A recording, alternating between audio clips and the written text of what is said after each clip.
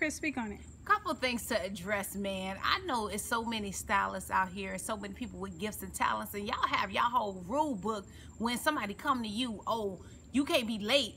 15 minutes late, that's a $25 extra charge. When you come, bring your own gel. When you come, have your hair washed, blah, blah, blah. But nobody ever out here makes a video in regard to the client and how the client feels sometimes about what goes on atmospherically in shops, whether it's, you know, from your nail tech to whomever's doing your feet, your pedicures, and, you know, your hair, everything like that. So I'm gonna address these issues. For those of you who are out here, you have extremely great gifts and talents that people come and pay top-notch dollars to sit in your chair. Let me tell you, first and foremost, the hospitality. You got to correct your attitude. When somebody coming and sitting in your chair, the last thing that they want to deal with is your attitude. We don't want to deal with the fact that you got into it with your baby daddy or whatever the case is. You can come sit in a chair. Well, hey, how are you? Okay, no, this is what I want for my hair. Y'all be talking about the clients, but I'm gonna talk about you because you gotta fix that too. Another thing is that body odor. That body odor be so real, and y'all know, for those of you who are in these southern states out here, it's hot out this door, but you got to be careful about that, man. You over people hair, braiding their hair, hold your head down, hold your head. Man, y'all all over these people, and you're not even taking care of your scent, making sure that you have a pleasant fragrance that people feel good about sitting in your chair. Another thing is that while people are in your chair and you want them to keep their head straight or do whatever the case may be while you're performing your service, you don't understand that you may be very used to your environment, from your kids crying to Roscoe and Camilla, the local neighborhood rats and roaches crossing people's feet. You're used to that, but everyone else is not used to that, that may come and sit in your chair to get their service done.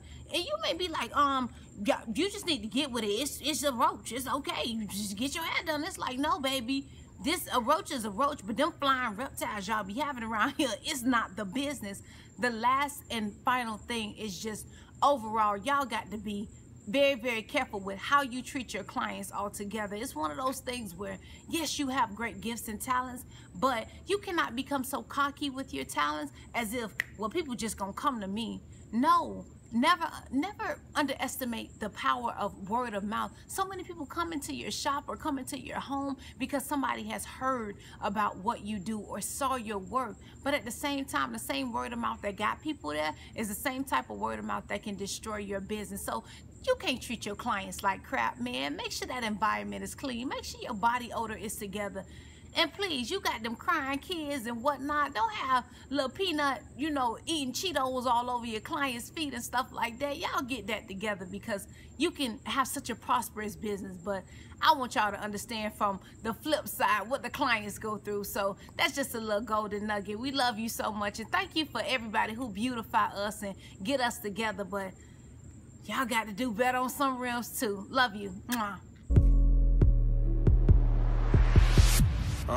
But I keep it real and I don't think I'll ever change. I'll never lie if you can look me in the face. I swear to God that it isn't in my veins. I'll never change.